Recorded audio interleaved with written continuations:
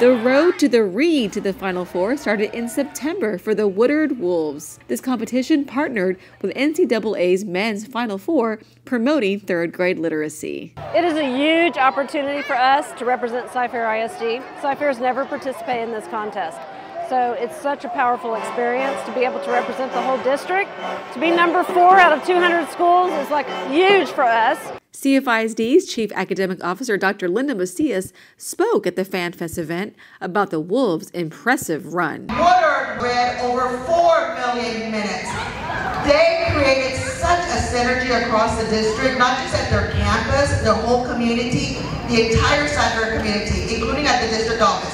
That had all of us reading, including myself. So what a great opportunity, and reading the foundation to success. So thank you so much for having us.